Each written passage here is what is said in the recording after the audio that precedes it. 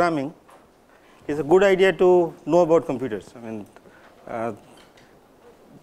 if you really write big programs, you need to know limitations of computers.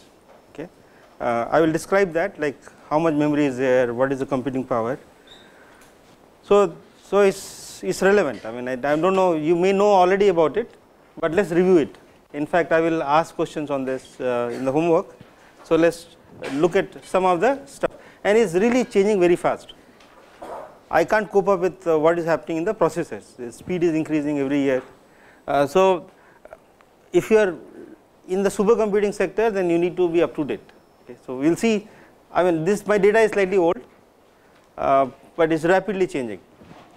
Okay, so let's first focus on desktop computers. That too is changing very fast, but it will give you an idea. In fact, the design remains the same. The units are getting more and more powerful. Okay, so the components of a desktop computers are like the computation unit, called CPU, memory, and input output. Okay, so this is von Neumann structure. Von Neumann kind of thought about this idea. In our brain, these two are, in fact, he segregated these functions, these three units. In fact, you will see that there are different units in a computer, but our brain does it in fact all three in somewhat same place here, right? Of course, we get data from various places of the body, but memory and CPU is done by neurons. Okay, so it's not clear how we do it in computation in the brain, but anyway, this is the design of a computer by basically von Neumann. Some people say Turing had similar ideas, but the design of Turing was classified, so we don't know much about Turing's. Well, we know much about something about it, but von Neumann gets the credit, but Turing had done similar work. Okay, so if you look at inside the computer, which I think you should, so you see something like motherboard. Okay, this is a motherboard. Okay, so CPU sits here. In fact, there is a fan which cools the CPU. So there will be a fan which will be sitting on top of it. There are clever design to take the heat out. It's very hot. In fact, typically it's around 60 degrees, 50, 60 plus degrees temperature. So you have to cool it, otherwise it will just burn. So this is a processor, CPU. So I said processing unit. Most of the all computation is done here. Then this is called RAM, random access memory. Okay, RAM. So these are RAM slots, but the RAM looks like this, and we put quite a few of these units. Okay, these units actually this is weak, I think. So quite a few of these units are placed here, right here. Okay, so that is placed there. So this is where your data sits, live data. There is something called hard disk, that is also memory, this one hard disk, and that hard disk is connected from the CPU, from this motherboard to somewhere else. Okay, so this is memory, these two are memory. So CPU is here, memory is here, and interface is, there are a lot of connectors. I don't want to get into that part, but there are a lot of connectors which will connect to input output, graphics cards and so on. Okay, so you don't need to know all of it for this course, but it's interesting how it's evolving. So let's look at a little bit more. So it turns out nowadays motherboards come with not only single CPU, but you can place many CPUs. So there was one place, CPU sitting here, you can have 2 slots. So multiple slots, in fact you can put something like 8 CPUs in modern motherboards, 8 of them. So there are right now 2 CPUs sitting here, and there are connectors to RAM. Actually, unfortunately, it's not working. So this is a RAM connection. That is also RAM. So this CPU is connected to this RAM, but they will talk with each other with this interface. Okay. Now we also have connection. PCI is connecting to other hardware like hard disk. Okay. So this is the present design. You populate more and more CPU. That's what we are going towards. Put more power in a motherboard. Now if you look at single CPU, so remember there are 2 CPUs. Now if you look at inside a single CPU, there are cores, these are called core, core is full processing unit within. So multiplication, addition, data transfer, all these are done by this single core has power of this. So you can think of Ravan, you know, so it has 10 heads. Right now this has 4 heads. Okay, so each head can do its function. So now there are CPUs which has 15 cores. They are designed for 60 cores by Intel. Intel already has 60 core CPU. If you look at the GPU cards, you heard of GPU, no? NVIDIA GPU, that has 2500 or 2000 these cores, okay, 2000 heads. So it has extremely large number of cores. That's why it can do things fast. There is something called cache. If you are doing computing, serious computing, they need to know about. So this is also memory, but the memory sits very close to the CPU. So more the distance, longer time will take to access. Why? Because all of them roughly move the speed of light. So the longer distance, delta t is L by c, speed of light. Okay. So closer you are, faster it is. The present bottleneck is the memory access. CPUs have gone very fast, become very fast. I will tell you some numbers, but the problem is RAM which is slow. Okay. Hard disk is, well, there is a hierarchy. Hard disk is slowest, then RAM, and then cache. Now this is called L3. There is something called L1 and L2 cache too. Okay. So there are hierarchy of caches. So some are fast, some are not so fast, but they sit very close to the core. Okay. Now if I put more and more data in cache, then my computation will be faster. Okay. So basically if your grocery store is close to your home, then you can get things fast, but it's far away, then it takes longer time. Okay. So it's precisely similar design. Okay. You bring it closer and closer and put more storage in cache. Okay. So you can look at the size. So this die size, this whole size is 160 millimeter squared. So how much is CPU die size? So like if you take the square root, 13 centimeter by 13 centimeter. So this is the size. Okay. And how many transistors are sitting there? 1.48 billion. Sorry, 1.4 billion. Okay. So huge number of transistors are packed in that unit. Okay. It's amazing that we could reach this kind of complexity. Okay. Now this is in a single layer. Now the idea is to put more layers and then of course connect it. So that's another direction people are working on. So this is roughly, I mean, of course you can do full cores on CPU itself. Okay. But for us we need to know how many cores, cache. This is also some of it. I am trying to inspire you that okay, there is more to computing than Python programming. Okay. Python programming is only a single step. You just get, you are like a kid, you know, so you have to grow from that point. So we worry about these aspects for efficiency in the code. Now let us look at some estimate how fast it can compute. So there is a clock. Every computer has a clock. Okay. Clock is like heart. Okay. So it will synchronize various processes in the machine. So in fact every clock cycle will say, you do this work. So it's all synchronized by a clock. This is a very important aspect. But how many floating point operations? Floating point is real numbers, real add, real multiply. How many operations can it do? It turns out it can do, in the modern machines, can do 8 operations per cycle. Okay. This is a good number to remember, 8 operations. So at additions, or well, it's also complicated. It can normally do 4 multiplication and 4 addition. It's arranged in a pipeline, so it basically moves like assembly line. But this again I will not discuss, but it just that it can do 8 operations per cycle. Now how many cycles does it have per second? Typically it's 2.5 gigahertz, some are 3.5, but nothing at 5. Okay. This is a limitation. This is coming from microphysics, quantum limitation in fact. If you increase the clock speed, things are just not working out. Okay. The power requirement becomes more, there are a lot of issues. So we reached a bottleneck in terms of clock speed. There is no breakthrough in increasing the clock speed beyond 5 gigahertz. So how many operations can it do per second? It can do 20 gigaflops. Flop means floating point operations. FL is floating, op is operation. Okay, so it can do 20 gigaflop per second each core. Okay, that's huge number. I mean, I can probably do one multiplication in 1 minute. Okay, so this can do this many operations per second. Now, how many cores a desktop computer has?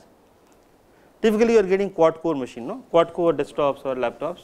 So quad means 4. So it has 4 cores per processor. So if you have a laptop with a quad core processor, it can do 80 gigaflop. So 80 G for giga floating point operations per. Okay. Now, but it turns out this is not enough for computing which we need now for advanced computing. This is really small. Okay. We will work out some numbers for slightly bigger problems in future, but it's huge power. I mean, this is really a big power.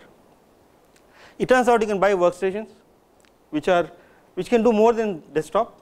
So there's a next class is called workstation. Okay, workstation will have better processor. You can put 8 of them, 8 CPUs. In laptops you can't put more than 2.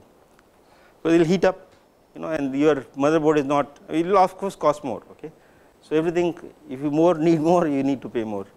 So workstation, more RAMs, it can go up to 15 cores. So I put 6, 8, 10. We can also go to 15. But this is not enough for big computations. So I want to do weather prediction, this won't be enough. Okay, or if I want to simulate the DNA, this is not enough. Okay. So let's look at memory. So I'll just give you some idea about memory, again very preliminary idea. So here is all based on binary, classical computers. So it has 0 and 1. So two states, 0 and 1. So every storage or computation will be in binary. Quantum computers, if you know a bit of it, it has many states. Okay, so that's a big plus for quantum computation. But classical computers are zeros and ones. So this is another number, byte. I didn't mention it, but 1 byte is 8 bits. So instead of 8, you just say 1 byte. Typical PC has 4 to 8 GB. Okay, depends. I mean, I don't know how many have 16 GB RAM in your laptop. That will cost more money. Okay, so you normally you keep it 4 or 8. Okay, 8 is already rich laptop. PC also mean laptops are now as powerful as a PC. So this one word, I mean, this memory is also evolving very rapidly. So this is called DDR, is double data rate, but the names are changing almost every year. Now we have this fast switch, solid state RAM, solid state hard disk. Okay, so that doesn't have spinning parts, so that's quite fast. In fact, RAM and solid state device, solid state hard disk are roughly similar speed. Okay, so it's but RAM is faster definitely. So please remember the difference. Hard disk is outside. I didn't show you. If your hard disk will be a disk of this size, which will be not on the motherboard, it will be somewhere else, and RAM will be sitting on the motherboard. So if you are closer to the CPU, it's faster. So these are different names. So as I said, this technology is changing. So SDRAM is another new name for faster RAM. So I will not discuss that, but just to tell you that things are changing very fast.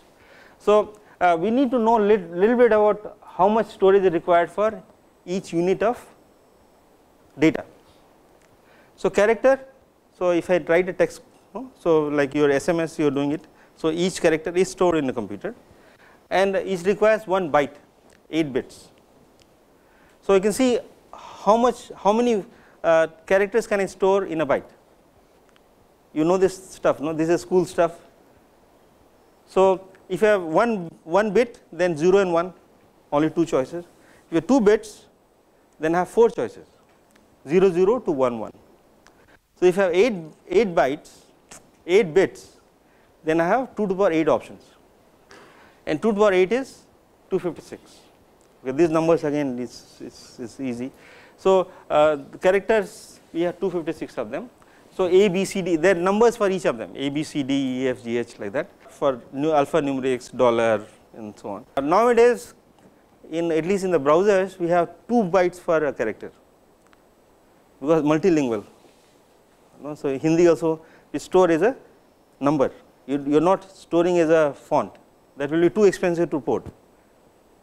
You understand? You don't want to send a image of no? So, you are sending a code for a image will be more, it will take more bigger data.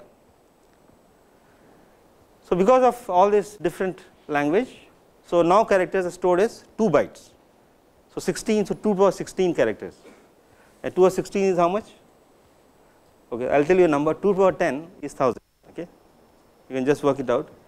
So, 2 to the power 16 will be 2 to the power 6 into 2 to the power 10, 64,000. So, you can store 64,000 characters in modern, because of this is called Unicode. Okay. So, Unicode is 2 characters. Integer in Python, it will be any integer, any length. So, you can store 64 digits, whatever digits you like. Python will adjust its length or how much bytes are required to store it. But it is also important to know what Fortran or C does. C will be assigning 4 bytes for a character, for an integer. Okay. So, 4 bytes integer will store maximum and minimum. So, these are max. So, this is going to be 2 to the power 31, okay, because 1 will be sign bit. So, 1 is reserved for sign and remaining is 2 to the power 31. So, you get minus 2 to the power 31 to 2 to the power 31, and there is little bit of 2 to the power 31 minus 1. Okay. So, that is a bit technical issue, but you can store up to 2 billion. The number can't be exceeding 2 billion for integer. Okay. If your number exceeds that, it will cause errors. Okay. So, this is important if you are doing C programming, size of a number, especially when you have big data size, then your data index itself will exceed this number. My array is sometimes 2000 cube, okay. Like if I am trying to simulate weather, then my data will be 2 billion, 2000 cube each direction. So, how many point data will be there? 2000 cube will be 8 billion, 8 billion exceeds it. Okay. So, you have to be careful what is your index. I mean, if you have done a bit of programming, you know that array index has to be integer, right. So, I need to say I can't use this integer. This is one common source of error. Okay. So, I have to use long int, this is again part of C, you have to use long int, which allows you to use 8 bytes, and 8 bytes lets you have 2 to the power 63 as your limit for maximum number. This is big number, no data size will be, at least at present, will be this arrays. Boolean in C stores as 0 and 1, in Python it will, I think it takes 4 bits, but in C it will take 1 byte. It is inefficient, you need only 1 bit, but it will store as 1 byte. So, if you want to use Monte Carlo, Ising spin, so you can pack a lot of spin in a single byte, right. I mean, you can store 60, well, how many, 256 Ising spins. So, we have to, I mean, you have to program wisely, you know, you have to program in a more intelligent way if you want to use that, but C will, this I am basically telling what C. C also has float. Okay, now this is for real numbers. Now, Python real numbers, again it can be of any size. So, these are some differences between C and Python. Okay, you should know this when you are writing in Python, but it will adjust, it will allocate whatever is required. But in C, the real numbers are 4 bytes. Now, I will tell you a little bit later about how it is stored. So, the maximum with a real float, so in C is called float, C float, and you can go only up to 10 to the power 38, okay, nothing beyond. So, you will be error if your number is beyond 10 to the 38 or below 10 power minus 38. So, Planck constant can be stored, but if you do Planck constant squared, error, right. Planck constant squared will be 10 power minus 68 and error. Okay. So, you have to be careful what operations you are doing. Nowadays is standard to use double. So, double has 8 bytes and 8 bytes can go up to 10. So, E is, you know this notation, E is 10 power. Okay. So, 10 power minus 308 to upper side is 10 power 308. And what is precision? So, with float I can store up to 7 digits. So, precision only is 10 power minus 7. Any number which is lower than, I mean you need precision more than 7 digits, problem with real, with float, but with double you can go up to 15 digits. Okay. So, 15 digit accuracy is allowed in C programming with double. If you want more, sometimes you need more precision, then you need to write program yourself. There are packages which will allow you to use 16 bytes, okay, double of double, but that will be standard. Well, there will be some other function you have to program yourself. Is that clear? I mean this is something which we need to know. I'll let you, I mean I'll tell you a little bit about how Python handles it today only. I mean we will reach there. So, let us do some estimate. So, typical desktop has 4 to 8 gigabytes. Okay. Please look at your info on in your laptop, figure out, I mean you should not be using it as just like a dumb machine, you know, you should know what is there inside. So, how much memory is there, it will come about computer, it will come. To save a matrix, 2D matrix of 1000 cube. So, you are saving a matrix which is not uncommon, 1000 n squared, each n is 10 cube. So, what is the data size required? This will be stored in a RAM, your memory. So, it will be how many data is there, n squared, so 10 power 6, but each of them will require 8 bytes. So, 8 million. Okay. So, 8 million is the size of your array. Okay. So, it will just occupy that much RAM. If you are using float, then it is going to take 4 million. Now, it is not uncommon, we have programmed on this array. So, 4000 cube. Okay. Now, how much is the RAM required? So, how many data points are there? 4. So, 4096 you can approximate to 4000, okay, 496. So, 4 cube is 64. So, 64 billion. So, this is 64 billion, that is your data, this 64 billion. Now, each of them is 8 bytes double. So, it requires 1/4 terabytes, okay. That is impossible in a laptop or a desktop computer. So, you need a supercomputer for this application. Okay. So, immediately you can see that if I want to do realistic simulation, then you need bigger machine. I hope it is clear to everyone. Okay. So, but laptop is also powerful, but you can do your course project with your laptop. But if you want to publish a paper, new result, you need to move on to bigger machine.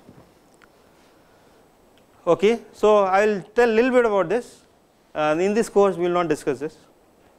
I did offer a course last semester, but if you want, then of course there is a whole new things to learn, how to handle HPC. So, I will just give you a very brief idea about what the computers are, how much power does it have. Okay. The basic idea now, I mean there are different ways to make supercomputers. The one design which is most popular, so there again they are different, some of them are not popular, they are very fast, but they are not popular. Also cost is a big issue. So, the present popular design is connect many machines and make them work together. Okay, it is just I mean more students get more work out, that's about it. It is not that you are making one student very smart or genius or something, you just say, well, every student will work equally and you get work out. So that is the idea of present machine. So you are basically desktop computers connected together. It is not desktop, because if you want to put desktop in a room, how many can you pack in this room?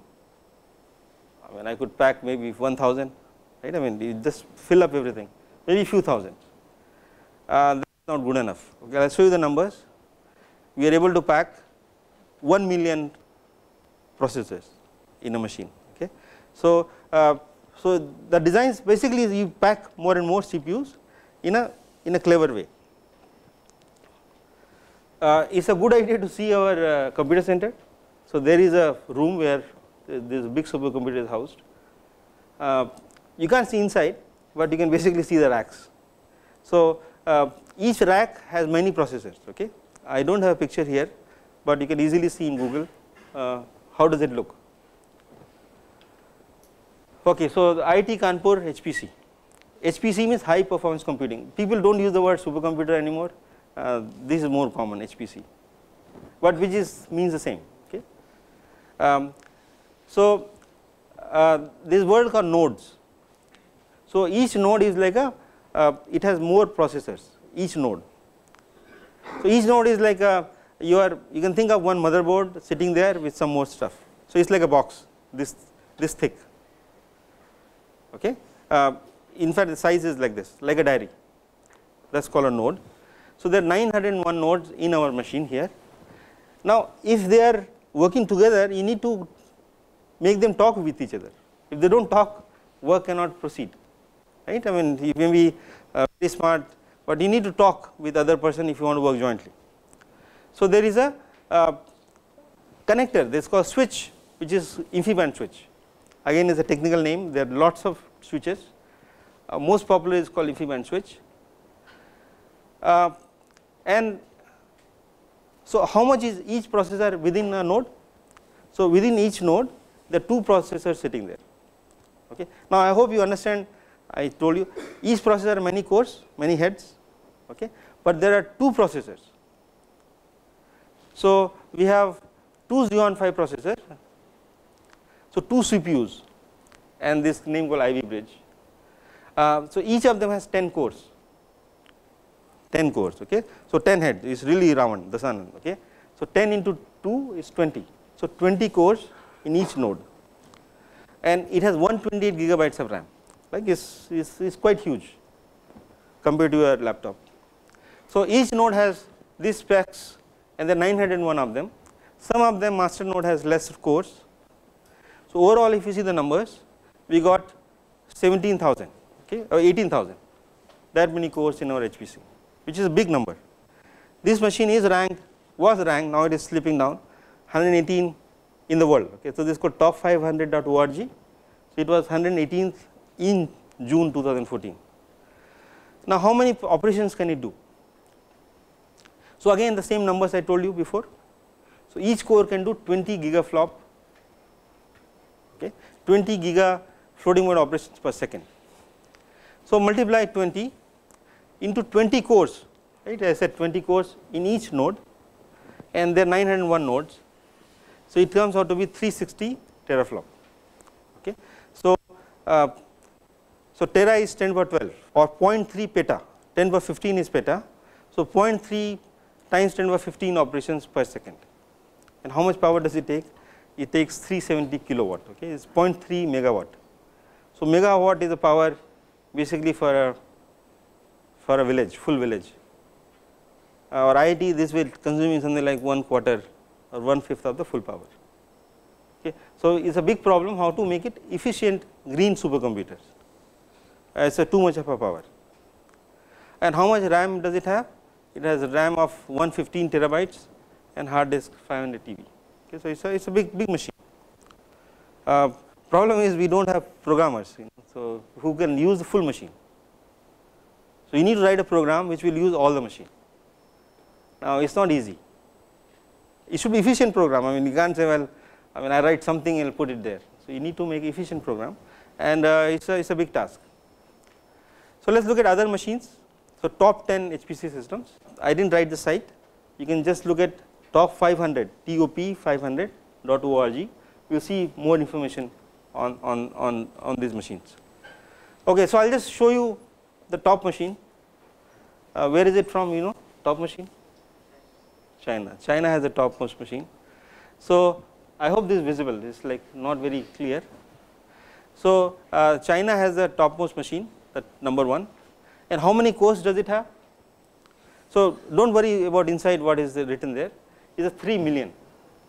Okay. So 3 million is a big number. So 3 million cores sitting there. What is the peak rating of this? Is 33 petaflop.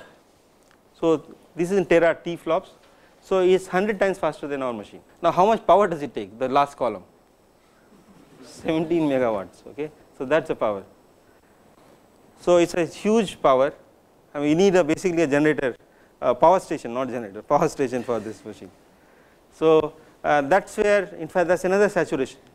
How to make machines which are fast but consume less power. And the candidates are GPUs are one strong candidate, or your mobile chip. So people are building supercomputers using mobile chips.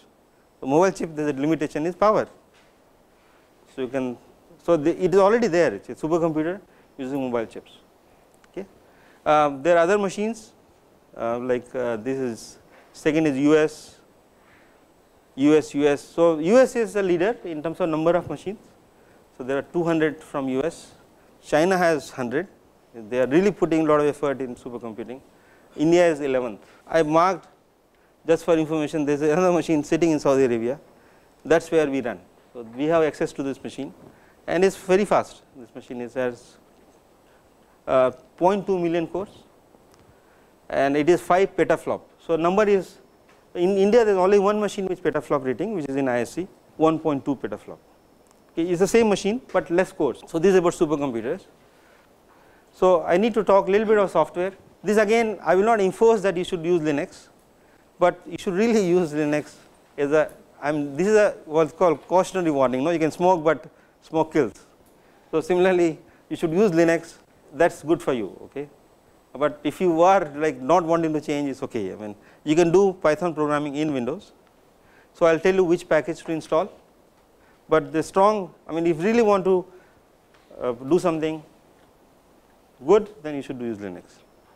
Or Mac. Mac is Linux. Huh? Mac is Unix. So this machine is Unix. Okay, so I should not preach without practicing. So this is Unix. So the thing which you need to know, Unix, you also need to do a bit of tutorial. Not part of the course. I can't do it. But there are nice tutorials to get to know Unix, just for a user. So you need to know what is the directory structure. Shell. Shell is, so there is a operating system sitting at the bottom. Operating system. Okay. So hardware without a program is nothing. Okay, you can't use it. So program which runs, makes this hardware alive, is called operating system. But operating system programming is very difficult. I can't do it. Okay. So the computer science, they are very smart people who program the operating system.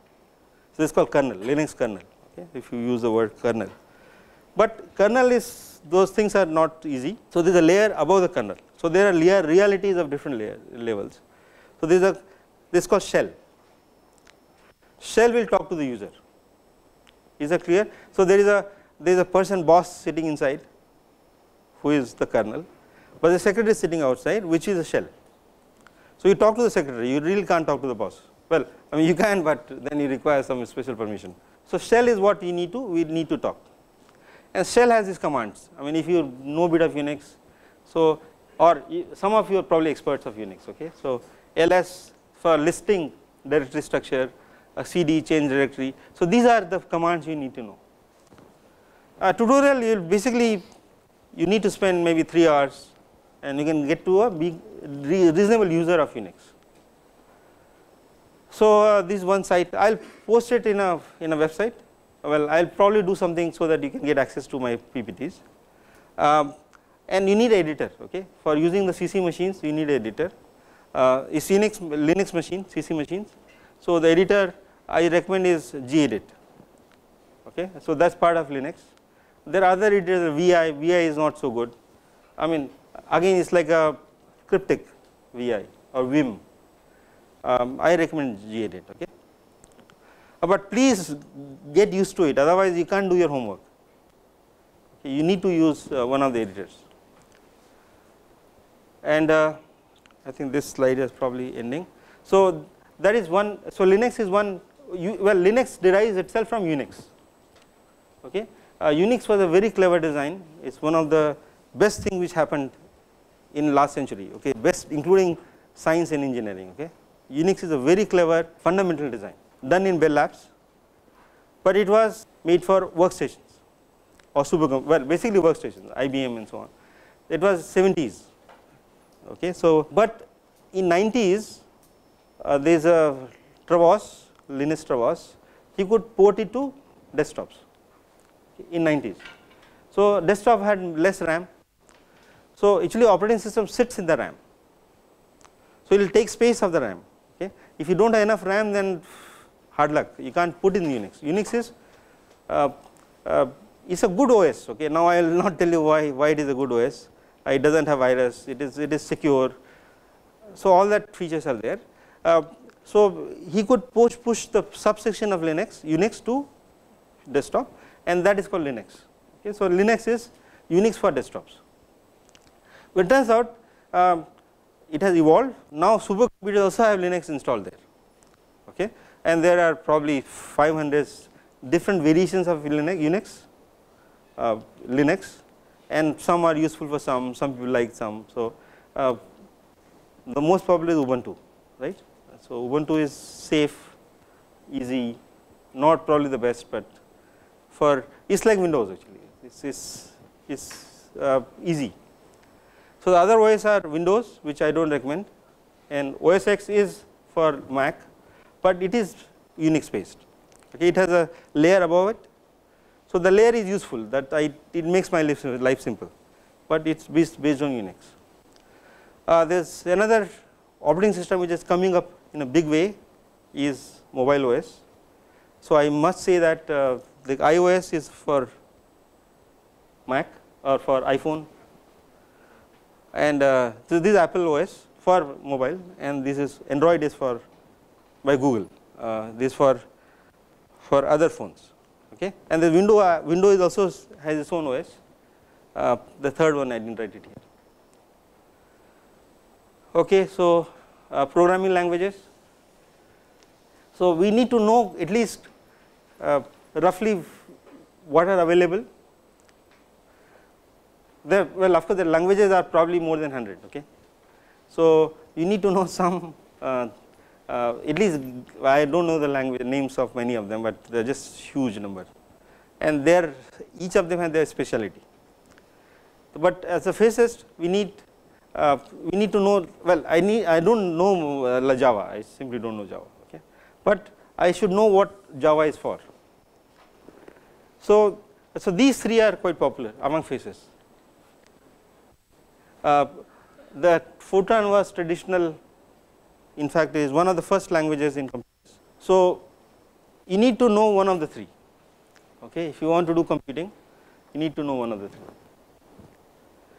We will not do it in this course.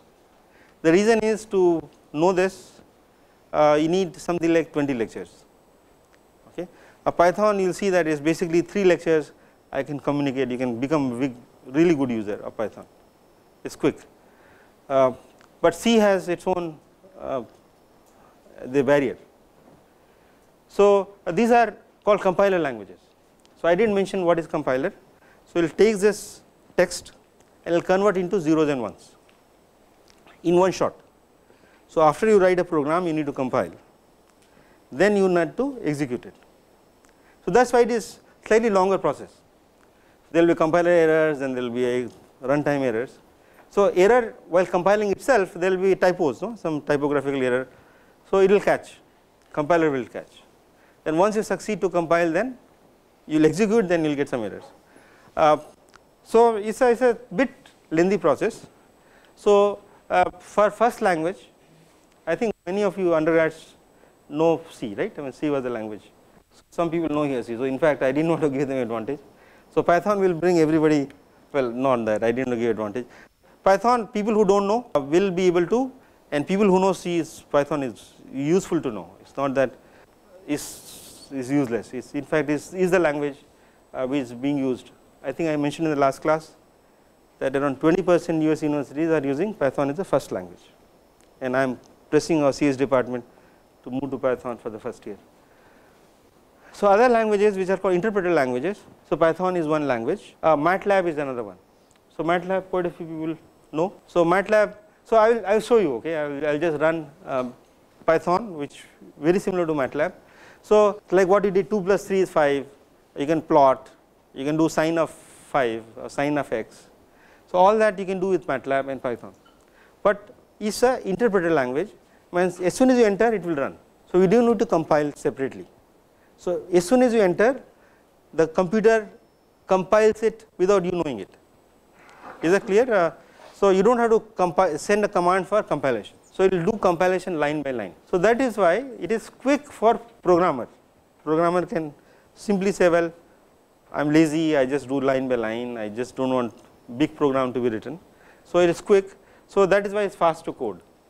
So, interpreted languages are slower than compiler languages, because compiler, I told in the last class, is a very intelligent program which will make an efficient object code, efficient zeros and one code, which will give you result which is. So, weather prediction is never written in Python. You can write a prototype, but not in the real with real code, a little too slow. So, typically this language, this program can be 100 times faster than Python codes, 100 times. Okay. People are of course working to make Python fast. I will tell you a bit later, maybe towards the end, how can you make Python fast. But the number of lines we write in Python, the average line is 10 times lower. So, this code could be 1000 lines, this is only 100 lines. Okay. So, that is the plus and minus of these two languages. Okay. So, this finishes intro to computers, and I think you need to know, it is not that you simply get to programming. So, now let us get to a bit of starting to program. Okay. So, I am starting Python now. Okay. So, we have 7 minutes.